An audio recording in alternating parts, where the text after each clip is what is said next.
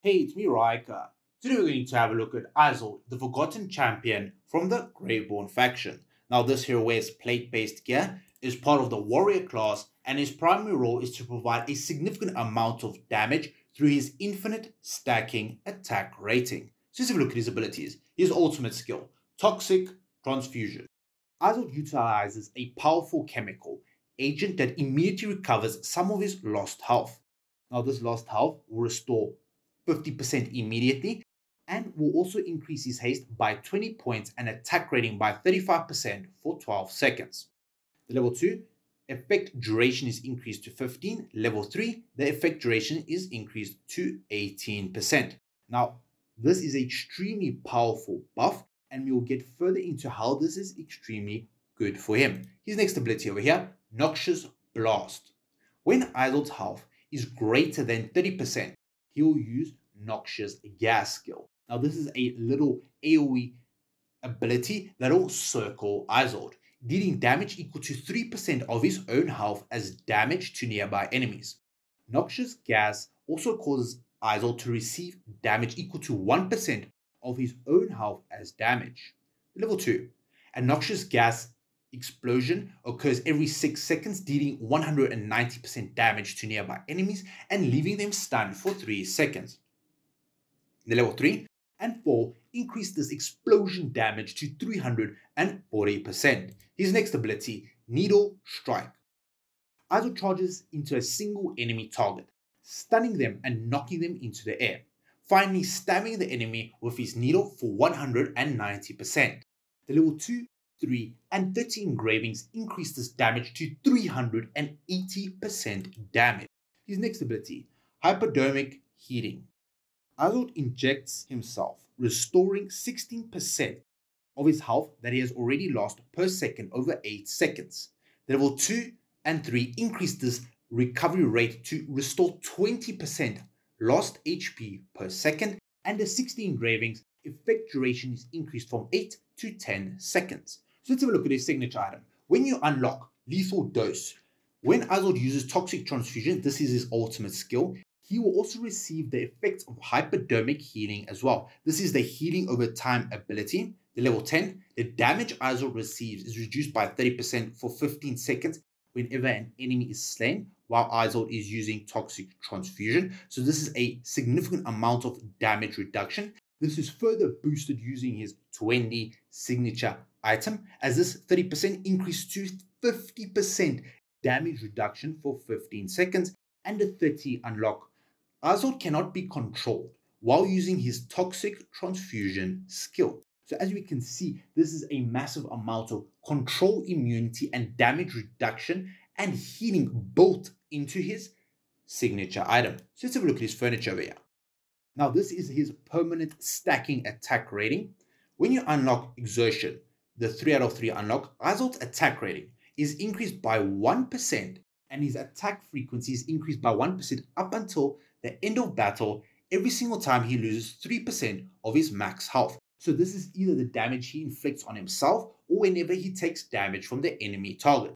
The Knight of 9, after using this skill, has been stacked 45 times. The effects of the skill Hypodermic Healing, this is the heal over time, become permanent and do not need to be actively used. So as we can see, he has a lot of self-healing, damage reduction built into his kit, allowing him to solo carry your team to victory. So let's have a look at how he does in battle. So this over here is a wooden trading dummy. So as soon as he walks onto battle, he'll slash and stab the enemy over here. So there's the Needle Strike, there's the explosion, and as we can see, there's Noxious Gas around him. This will continually do AoE damage to the enemies. So if the enemies are grouped up closely together, they'll take a lot of damage from Izold over here. Now, this is based off his health, so it does not stack over on top of his permanent attack rating increase. So as we can see, he's constantly stabbing at the enemies over here.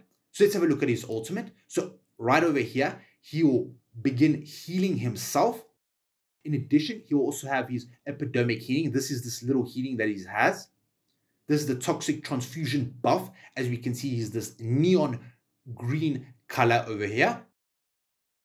And he's getting stronger and stronger as the battle progresses. So let's have a look at how he does at a much higher level deficit. So from this particular battle over here, we can see that he was able to solo the entire team by himself over here. Now he does require a bit of support through either other heroes that can give him additional healing, attack rating, or defense. In addition, he will also require a support-like hero such as Dura to allow him that initial ramp-up time, so when they eventually will die, his supports or his other allied heroes, he can easily solo the entire team. So let's have a look at how he does. Now this is a 160 level deficit, so as we can see, he will need that initial healing from his allies such as Dura, and slowly over time he's getting healing.